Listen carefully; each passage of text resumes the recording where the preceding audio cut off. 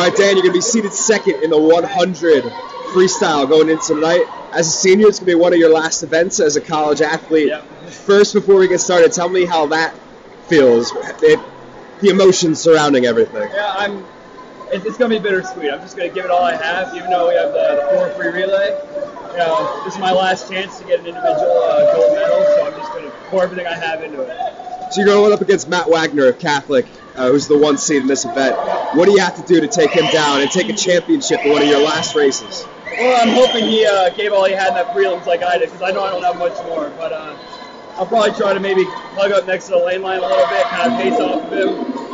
Like I said earlier, though, I'm just going to give it all I have from the start and hope I can hang on to it at the end. How's the Marywood program as a whole doing this weekend? The whole or the team? The whole team. Oh, the team's been great. Everyone's really come together this year. It's been one hell of a season. I couldn't have asked for a better 4 years with these guys. Awesome. Congrats. Good luck. Thank you. Thanks, man.